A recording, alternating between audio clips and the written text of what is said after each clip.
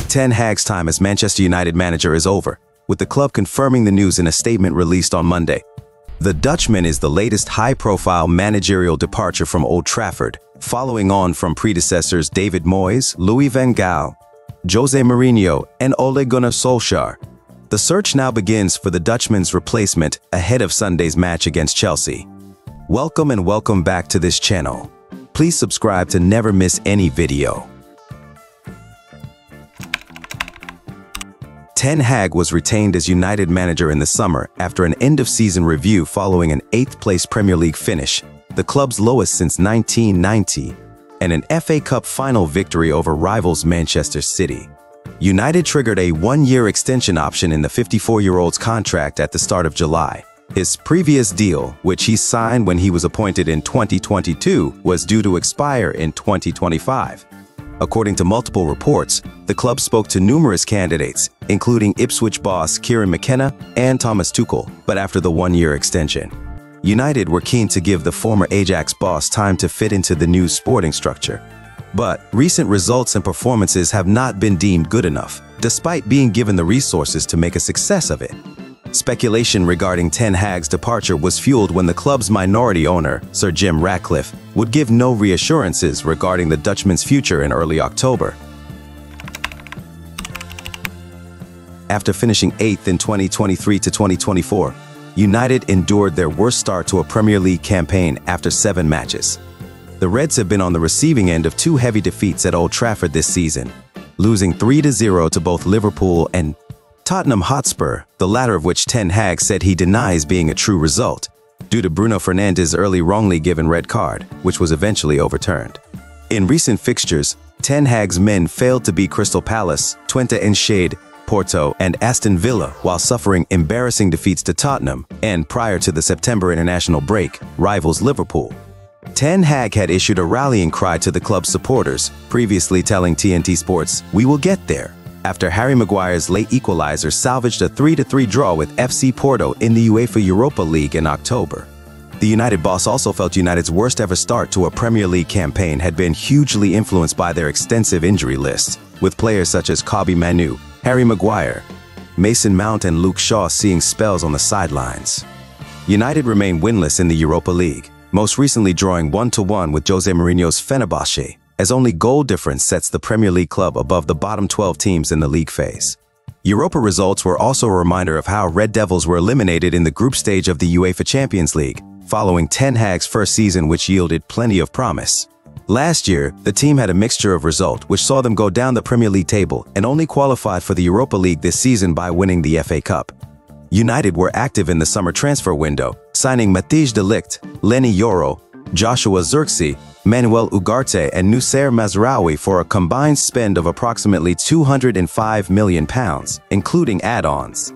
Following the end of the transfer window and just hours before the Liverpool defeat, Barada said Ten Hag had the full backing of the club's hierarchy. All this expenditure could not turn the club's fortunes. The big problem last season was the defense, with Man United conceding an unprecedented number of shots. This season, finishing has let the side down, and with the team scoring only 8 times and conceding 11 goals in the Premier League. With the fans and media calling him out, Ten Hag clung to the argument that 2 trophies in 2 seasons represented progress, but few bought it as results stagnated. And unless there was significant improvement, his superiors were always likely to run out of patience too. His style of football was also questionable by many fans and the media. There were also question marks over recruitment. Under Ten Hag, United have bought extensively from the Dutch league, including a number of players who worked under him at Ajax. Given his position always looked unstable, there will be questions about the decision to back Ten Hag to the tune of around £180 million last summer. Leny Yoro looks very promising, but the outlay on Joshua Zirkzee, Matthijs de Ligt, Noussair Mazraoui and Manuel Ugarte will attract scrutiny.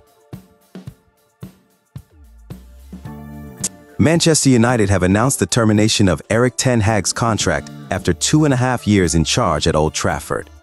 He was informed on Monday morning following a 2-1 defeat to West Ham, which left United sitting 14th in the Premier League table, 7 points off the Champions League qualification places. After just 3 league wins from 9 games and only 4-14 in all competitions, and this proved to be his final game for the club. A club statement said, Erik ten Hag has left his role as Manchester United men's first-team manager.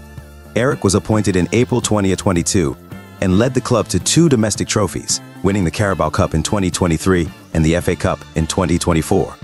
We are grateful to Erik for everything he has done during his time with us and wish him well for the future. Ruud van Nistelrooy will take charge of the team as interim head coach, supported by the current coaching team, whilst the permanent head coach is recruited. The 54-year-old led United to a third-place finish in the 2022-23 campaign and ended their year wait for a major trophy with victory over Newcastle United in the Carabao Cup final.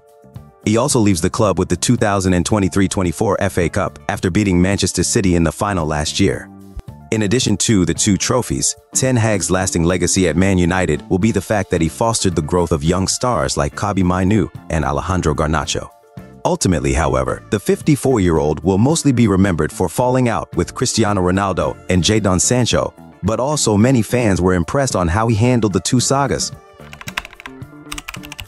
Given the catastrophic football displayed over the past year and the obvious regression compared to Ten Hag's first season at the helm, his departure comes as a surprise to no one.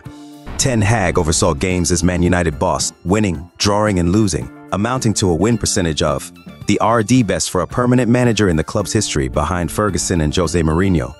The decision marks a reversal by the Ineos-led hierarchy, who backed Ten Hag when triggering a 1-year extension in his contract during the summer. A month on from the remarkable FA Cup final victory over Manchester City at Wembley. It will now fall to that newly installed football structure, led by Chief Executive Omar Barada and Sporting Director Dan Ashworth, to select Ten Hag's successor in a bid to salvage the season. Ruud van Nistelrooy has been asked to take charge of the team as interim head coach, supported by the current coaching team, whilst the permanent head coach is recruited. The legendary ex-Red Devil striker will lead the team in Wednesday's game at home to Leicester City in the Carabao Cup. These are Manchester United's upcoming matches.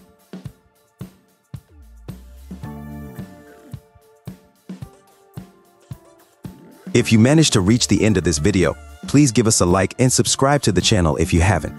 Turn on notifications bell to never miss any video and leave your comment on what you feel about Ten Hag sacking in the comments section. Thank you for watching and see you soon.